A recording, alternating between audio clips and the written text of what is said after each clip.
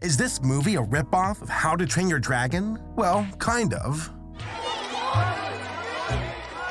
It's called Dragon Rider, released on Netflix in 2020. This movie was based on the German book of the same name. It's weird because this movie takes a lot of, influence from How to Train Your Dragon. But the book it's based on came out years before the How to Train Your Dragon book. Regardless, the movie was late to the punch, and it wasn't very good. They even copied the title font of How to Train Your Dragon, and even make fun of Toothless and Hiccup in the movie too. But guess which film is better? It's not even close.